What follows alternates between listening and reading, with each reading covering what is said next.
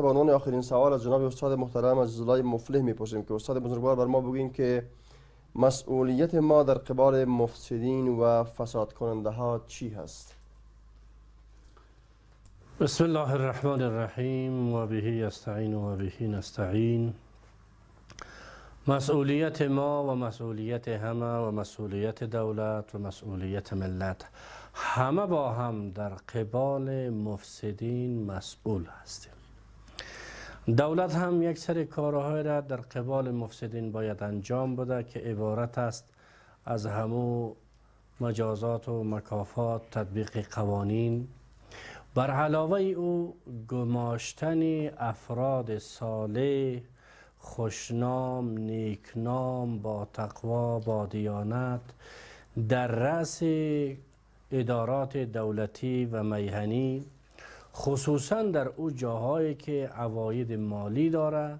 در اون جاها انسانهای اهل تقوا و اهل دیانت دولت باید چی کنه؟ استخدام بکنه تا اینکه یک نوع مبارزه و یک نوع ادای مسئولیت کرده باشه. و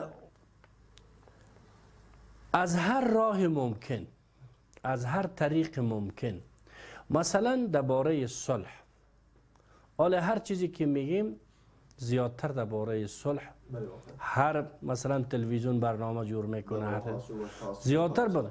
اینمی قسم بر علیه فساد عمل عمومی یا حشر عمومی شبکه، یعنی همه مردم یک جا اقدام بکنن، علما موعظه بکنن، دولت هم استخدام افراد صالح و شایسته را داشته باشه و همین قسم گماشتن علمای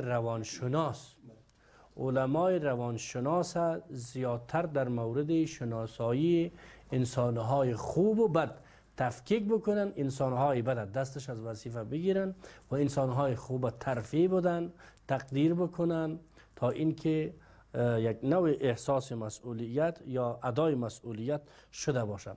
و همچنان رفع نیازمندی ها و مسائلی که مرتبط میشه با همون مفسدین، کسایی که فساد میکنن. از اهل فساد دولت پرسان کنه چرا می فساد میکنی؟ اگر میگه کار ندارم برش کار بده، اگر میگه وظیفه ندارم وظیفه بده. یعنی تا جای زیادتر پهنه و پهلوی کار تقریبا 50% یا بالاتر از او تعلق میگیره به دولت. دولت زیادتر در این مورد تصمیم بگیره و در این مورد زیادتر سهم دارد. ایمی مسائل انجام شود ان شاء الله العزیز که به امید پروردگار ادای مسئولیت خواهد.